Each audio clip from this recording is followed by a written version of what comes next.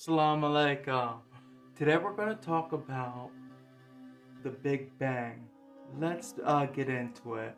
We all heard of the Big Bang Theory, but what exactly is it all about?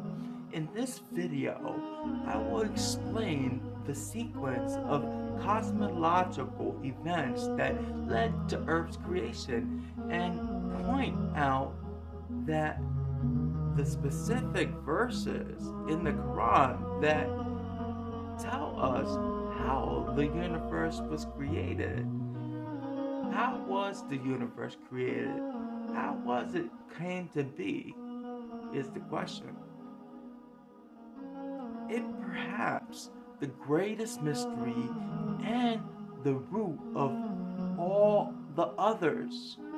Humanity's grandest question: how did it begin? What is the consciousness? What is dark matter? Dark energy? Gravity? Where did it all stem from it? That's one of the biggest questions. And when I didn't know nothing about God, these were my questions too. So I got to know God, and here I am making a video. All other mysteries lie downstream of this question, said Anne Jewin, the author and window of the astronomer Carl Sagan. He said, "It matters to me because I am human and do not like not knowing." That makes sense. That actually makes sense when he said that. Lots of theories about the origins of our universe have come and gone until one theory in the particular come along that physicists and cosmologists could agree on. Yes, they agreed on it, of course, because there is scientific evidence to support it.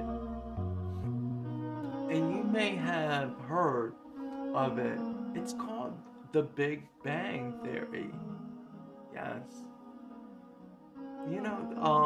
So the founders of this theory are two scientists from the 1920s. Yes.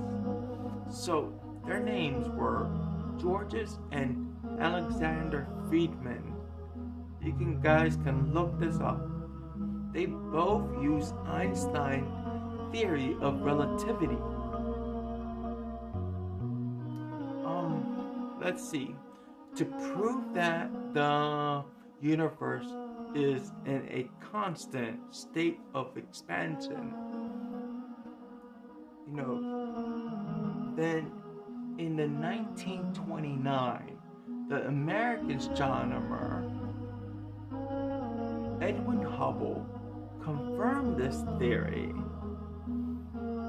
Again, after observing evidence that virtually all clusters of galaxies appeared to be moving away from all the other clusters, which also indicates that the entire universe is expanding. Physicists agree that the theory is sound because the universe is, in fact, still expanding now. If you open the Quran and read through all the verses that speaks about the origin of the universe, you would find that it confirms what physicists have been saying about the same topic. But the Quran was written for over 1400 years ago. For example, in chapter 51, verse 47, it says, "And It is we, God, have built the universe with our creative power, and verily, it is we, God, who are steadily expanding it. 1400 years ago, what we know about the universe is that space was created first and gave birth to particles, galaxies, stars, and Earth, and you and me. Quran also addresses the order in which various things were created in a manner of consistent with science has discovered. For example, in chapter 18, verse 51 says, I, God, did not make them witnesses to the creation of heavens and the earth, or the creations of themselves. The universe expanded from very high density and exploded in gravitational pulls. Yes. The same gravitational waves from those colliding black holes in space that was through the earth, causing the universe to stretch and expand over and over again. Yes. In chapter 41 of the Quran, verse 10 says, in 4 days he made in the earth what anchors from high above it, and put barakah in it, and equally a measure of sustenance of its dwellers for those who ask. Let's break down the meaning of the verse.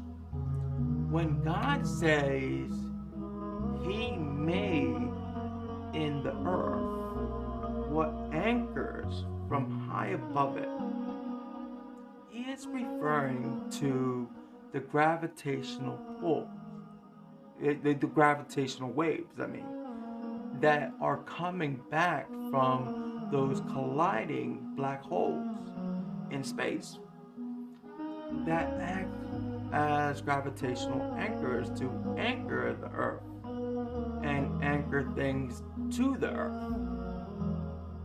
Yes. Then God says he put barakah in it. Barakah is a word that people commonly use for blessings, but it has a deeper meaning. Yes, it has a deeper meaning to it.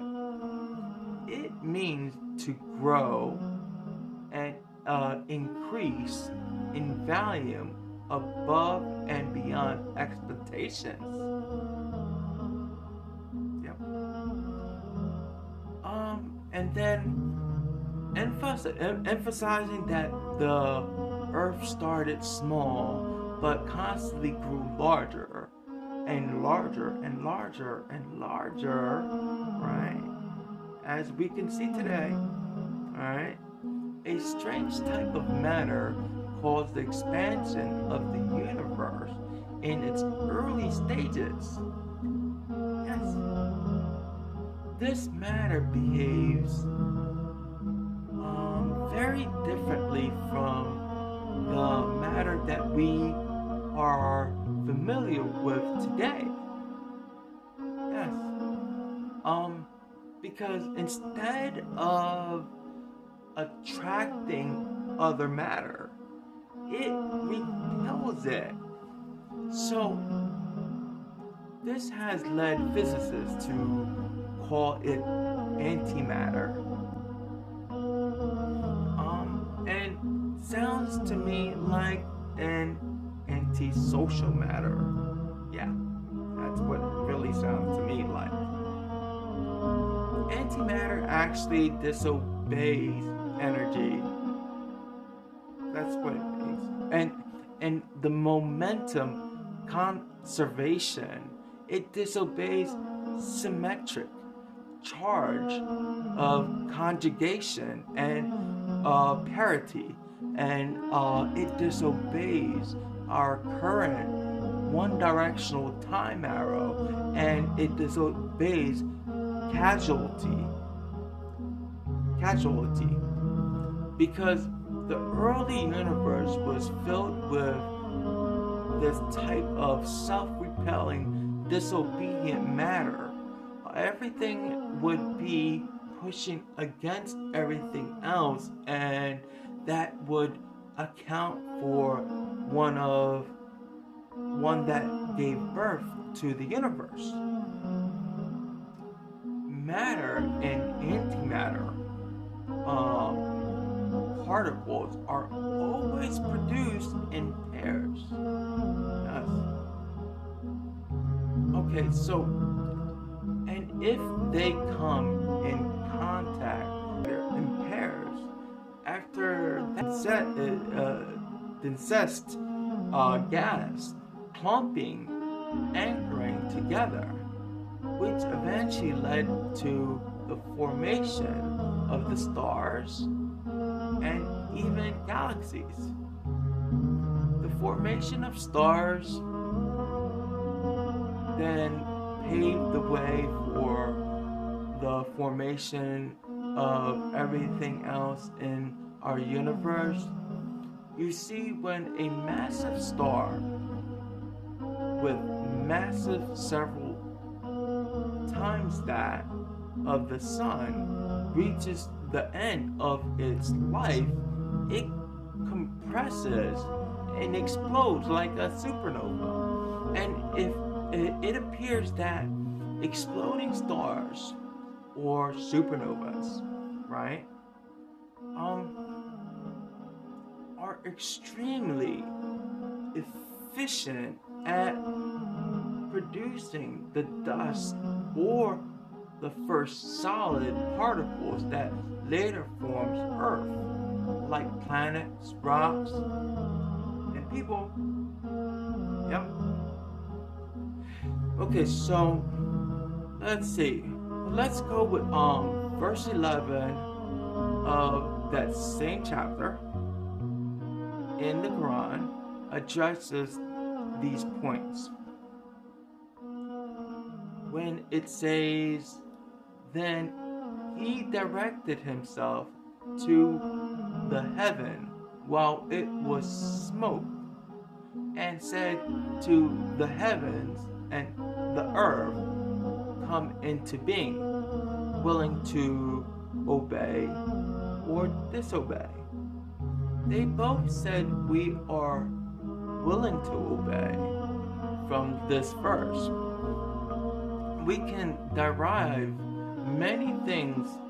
Firstly, that space was created before Earth. As God says, he created the earth while heaven was in smoke. When God says, while it was smoke about the heavens, it's confirmed scientific belief that the smoke resulting from the exploding stars of the supernova existed in space for a long time before forming the rocky embryo of the Earth. So essentially, the Earth was a giant lump of this cosmic dust anchored by gravity, right? So, it was this cosmic dust, but it was anchored by gravity that constantly grew larger and larger and larger. Once it became large enough, gravity caused the Earth to become rounded, forming what is called a rocky embryo. And after 100 million years of the rocky embryo growing Viola. We have planet Earth. The Quran even alludes to the matter and antimatter that existed in the universe in this verse when it says, willing to obey or disobey, and then concludes by telling us that it is matter, not antimatter, that managed to survive and still exists to this day when it says they said we are willing to obey. When astrophysicists joke, they say supernovas had bad habits, right? Because they belch out, whatever, you know, huge quantities of smoke known as cosmic dust. Dr. Loretta Doone from Cardiff University, right, describes cosmic dust by saying cosmic dust consists of tiny particles of solids materials floating around in space between stars. It's not as like the dust in your house, okay? But it's more to like cigarette smoke, cosmic dust was also responsible for, blocking the light emitted from stars and galaxies, meaning that for the first 380,000 years or so, our universe was essentially too unequipped to shine. Physicist Amira Bartos from Columbia University states gravitational waves arrive at Earth long before any light does, which is exactly what verse 12 of chapter 41 indicates. He made in each heaven its affairs and adorned the nearest heaven with lamps. Think about that, right? By using the lamps as an analogy for light, this verse reflects that the fact that the universe was in darkness in its early stages, it further reflects the sequence of events we discussed earlier, as God mentioned what anchors first, then mentioned the light, implying that gravitational waves arrived at Earth long before any light did, just as physicists such as Amira Bartos confirms over 1,400 years ago later. So, please subscribe to my channel for further videos. Hit that bell so you'll not miss a video. I think I'm pretty original here. Assalamu alaikum, rahmatullah, barakatuh.